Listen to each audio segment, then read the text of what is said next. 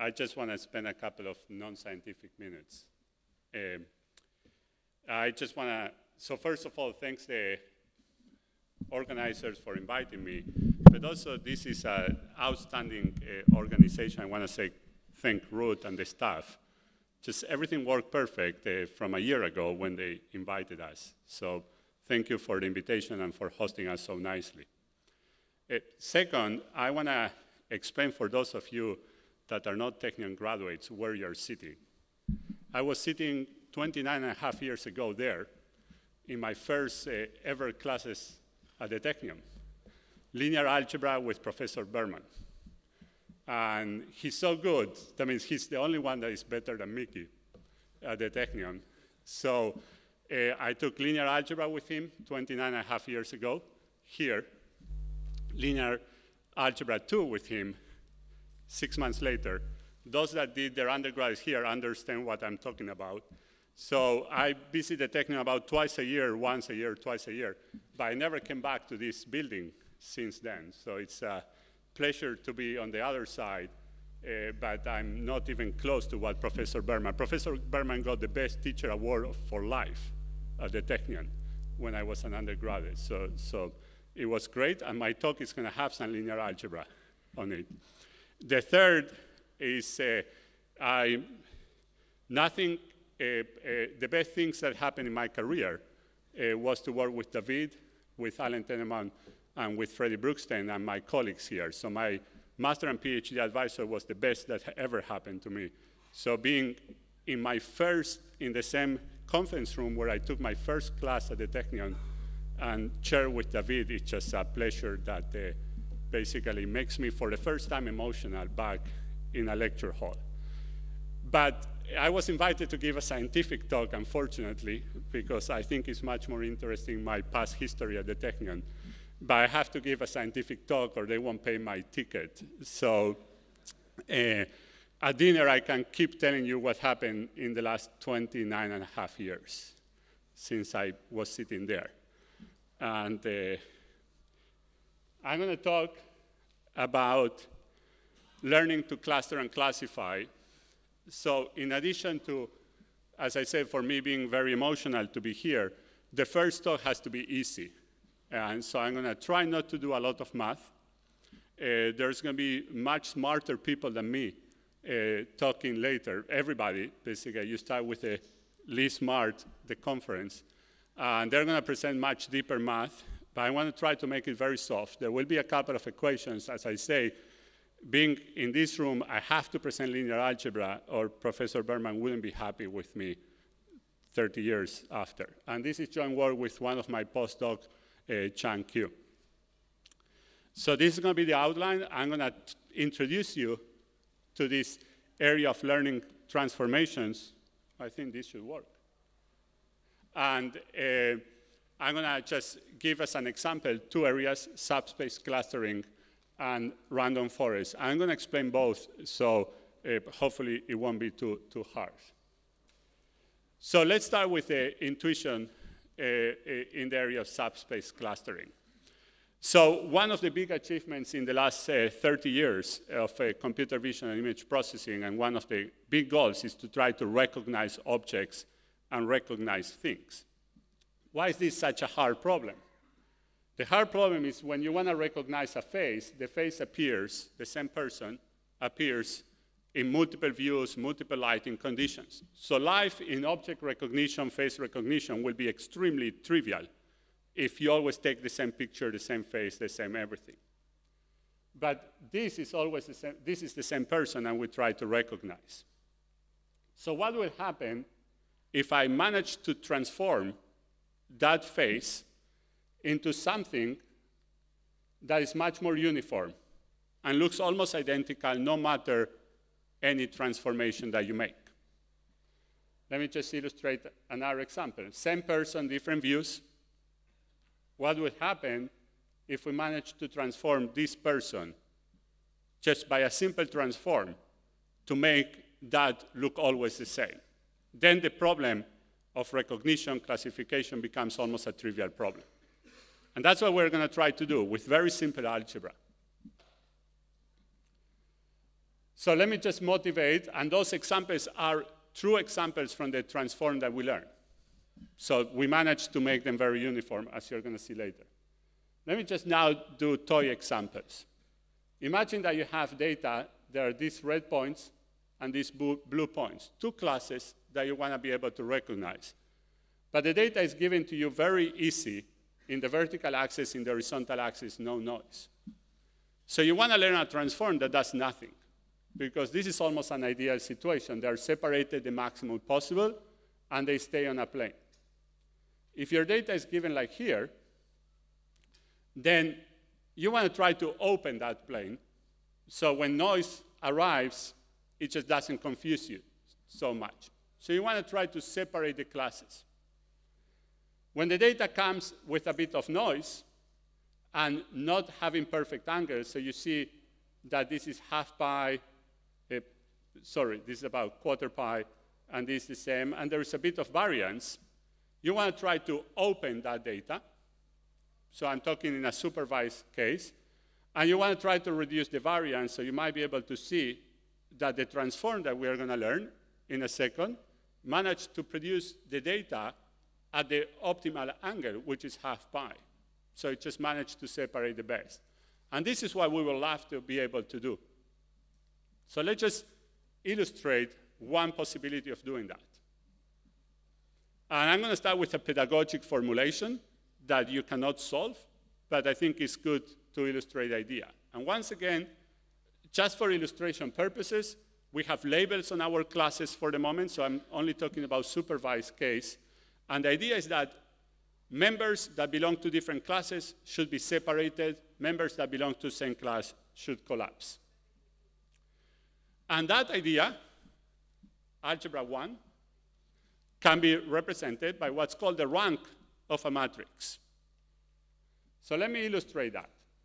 We have C classes, and we take the data in one of the classes, and we put every data point, let's say an image, you put as column of this matrix. Forget about this for a second. So YC is all the data that belongs to class C, one data point as a column on that matrix. This is a transform we're going to learn. If your data lives in one subspace, think about a plane, and remember once again, algebra 1, 29.5 years ago, the rank of that matrix will be very low. If all the columns are identical, the rank will be 1, which is ideal. So I want to try to learn a transform, a linear transform. All what I'm going to allow you to do is multiply your data by a matrix, nothing else. I don't know nothing else than this. I want to be very simple. So on one hand, I want to reduce the rank at every class. I don't know what's going to be that rank, because I don't know how diverse your data in the class is, but I want to reduce it. Ideally, it will be 1, but I might not get there. On the other hand, I put in Y all the data together. That I want to spread around. I want to make very diverse. So ideally, I want that rank to be very high, very diverse data. Okay? And you have to put some constraints here, otherwise it's easy to solve this with basically the zero matrix or something like that. So this is the whole, I'm going to replace this in a second, but this is the whole concept. You want to reduce the rank of data in the same class, you want to increase it. Those that come from machine learning, this should start ringing a bell with what's called linear discriminant analysis. That has the same two terms, but in linear discriminant analysis, you are assuming that your data is Gaussian. And although we learned that in our first undergraduate, because life is easy for Gaussian data, it's not all your data is not always Gaussian. So this is kind of a sophisticated linear discriminant analysis. Now, it's not hard to prove that this becomes 0 when the data becomes what's called disjoint spaces, and that's pretty cool. And as I explained to you, this manages to compact because you're going to reduce the rank for every subspace. But this fails at something else. And once again, 29.5 years ago, this, I explained you the intuition, but it's not doing what I told you to do. So first of all, this is not computable, so you cannot optimize for the rank. But even worse, this, and I'm going to go back to my slide, this and this have the same rank, too. So I don't manage to open spaces with rank. Sounds intuitive, but it just doesn't work. So this is a very nice intuition, but you cannot compute for it, and it also fails to do the separation. So it will collapse, but it won't separate. So we're going to replace this. For those that don't remember, rank is basically the number of non-zero eigenvalues of that matrix. So there is a lot of literature on replacing the rank by what's called the nuclear norm. And this is going to be our formulation. So rank is the number of non-zero eigenvalues. The rank is the sum of their absolute value. And there's kind of an intuition that if the sum is small, then probably there are not many that are non-zero. And for some cases, you can prove that there is a complete equivalence. So this is going to be our formulation. We replace the rank by the nuclear norm. For those optimization people in the audience are already starting to get very, very upset at me because this is non-convex. And optimization people get very upset at people that present non-convex formulations. So I'm sorry, but you cannot get this. LDA is also non-convex, although you can optimize. I'm going to discuss this in a second. So this is non-convex. This is convex. So I could solve for this, but the minus kills me. So you can easily show that this is greater or equal than 0. And you can show that if your spaces are orthogonal, this becomes 0. So this manages to collapse and separate, something that the rank didn't do. So this becomes 0 when your subspaces are orthogonal, which is very good. You can optimize this online. And your multiplication can actually be what's called a fat matrix. So you can start from an image which is 100 by 100. I can do a transform that is 50 by 100. So you can do, and there is interesting theory to be done there. And let me just skip this. And this is a building block, as we're going to see for other problems in a second. Now, I'm not an optimization person. This is a non-convex problem. There's actually no standard way to solve for this problem. But as an engineer, when there's no standard way, you do what we were told to do at the Technion, which is you do gradient descent. So it's not completely trivial how to do, but it's doable, how to do the gradient descent here. I don't know if Nati Srebro is in the room already, but he's an expert in this type of stuff since his PhD, although there's more in the PhD than most of the community knows. Actually, several papers by other authors have been written about his PhD already, without knowing that it was already in his PhD, but he's an expert on this type of stuff. I'm going to just do gradient descent, nothing else. So that's the idea. Let's go back to this example. We actually learn. We put this into the system. We learn an identity matrix, say do nothing. We put this, learn a different matrix. We put, this is the matrix we learn here. So it kind of works, even if we are doing a gradient descent, which allow us to do even more. So let me just illustrate a few examples, but I'm going to go straight to the real examples, so just to be on time. So this is the data I showed you before. There is 2 data sets, one with 38 subjects and different lighting conditions, the other data set with subjects, positions, and lighting conditions. And I'm going to just illustrate you what it achieves. It will be obvious that it works, otherwise I will be presenting something else. So I'm going to just give you intuitive results about the results. So let's just pick 9 phases from those just for illustration. Let's just look at this slide. Every color is one class of phases. Remember, phases have different lighting conditions and different positions. And then we project them into 3 dimensions just for visualization. And we start running the iterations of gradient descent to learn this transform matrix. And this is at the end.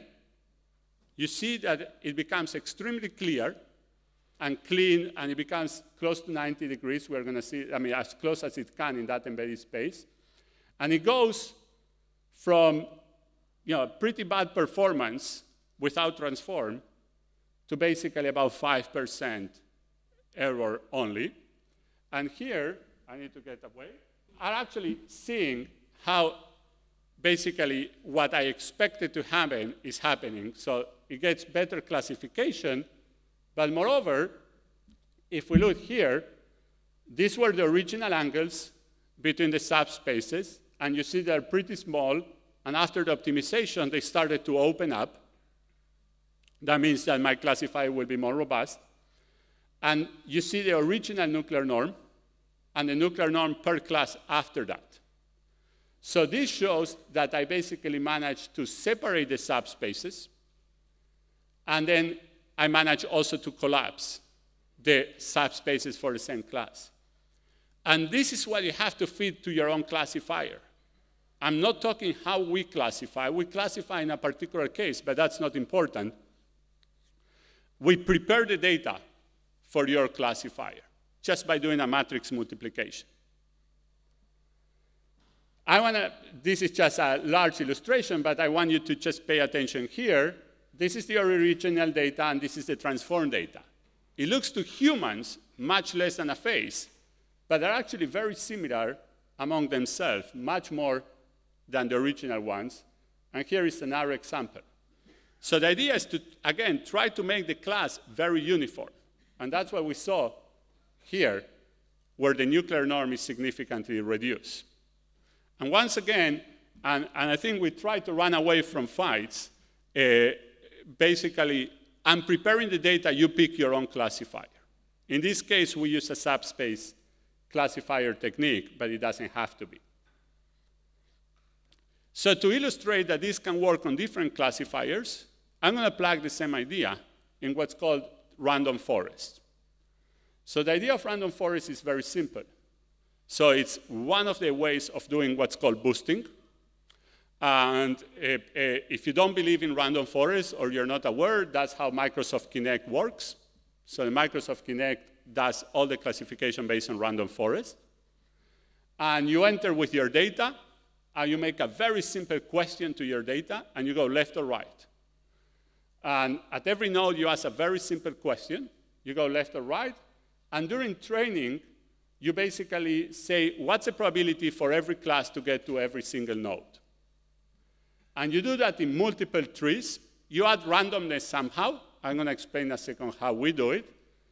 And then when a new data point comes, you run it in parallel through all the trees.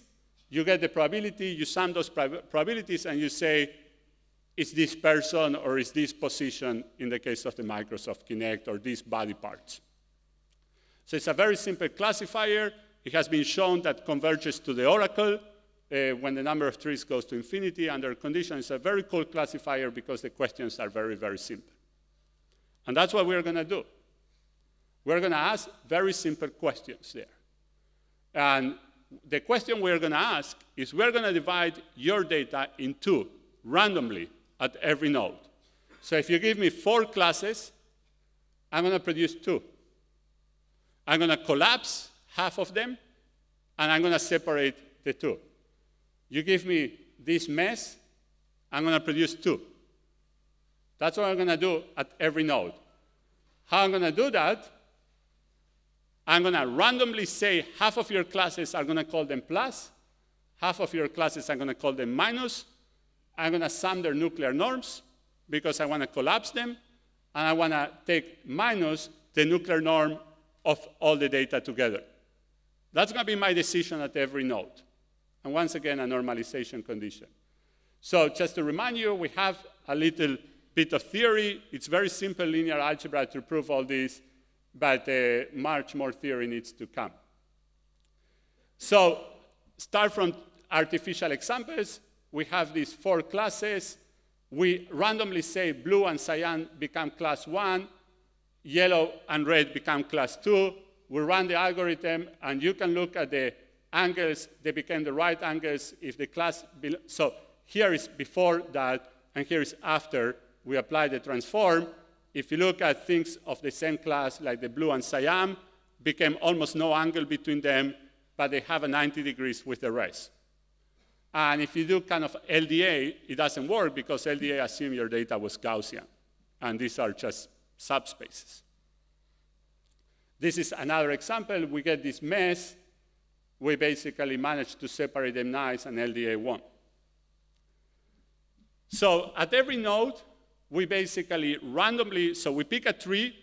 At every node, we randomly split in two, and we learn a transform for that node. And then we represent the subspaces with a transform. And then we do basically subspace projection to do classification.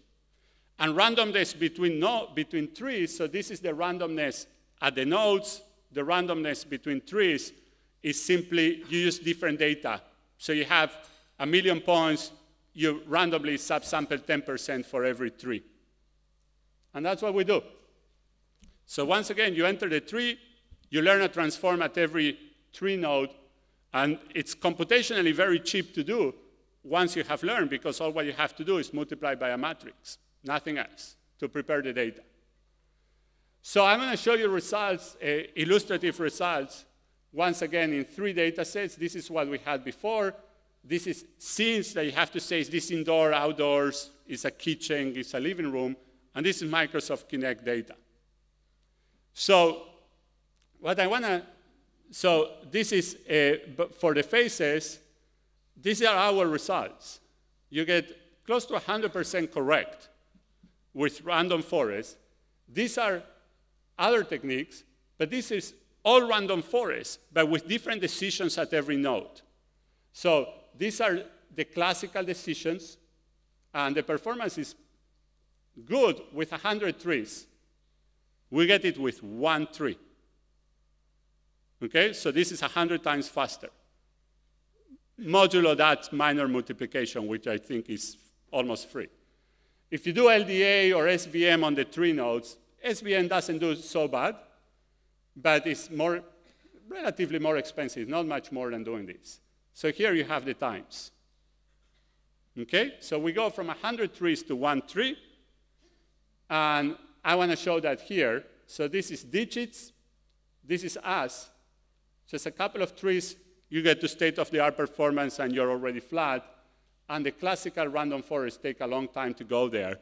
And I don't remember how many trees are in the Microsoft Kinect, but I think it's a couple of hundred. So this is the 15 scenes data set, and this is the Kinect. We always get very fast with just a few trees because we are preparing the data. That's all what we're doing. So I was asked by one of the organizers to try to speed it up.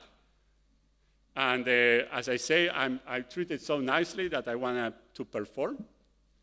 And so here's the conclusion. The conclusion is that before you feed your data to whatever you're going to feed and whatever is your favorite classifier, we love your classifier as much as you do. We just tell you, why don't you multiply by a matrix before you do that? It's kind of a feature detector. I show it in 2 classes, in subspace clustering and in random forest. And we only answer very few theoretical questions. There's many more theoretical questions from the optimization to this issue about what's the actual size of that matrix. We have some simulations that we don't understand the results, to tell you the truth. There is an optimal size that gets better performance, but we don't know yet, but we are trying with colleagues at Duke and at University College London try to understand the actual size, and it's actually related with mutual information and complexity and things like that, but we're in very early stages. And once again, I want to thank you, and just remember, the seat you're sitting is where many of us, some being here, where we learn our first linear algebra, and I hope I didn't make any mistakes about SVD that I learned 29.5 years ago in those seats. Thank you.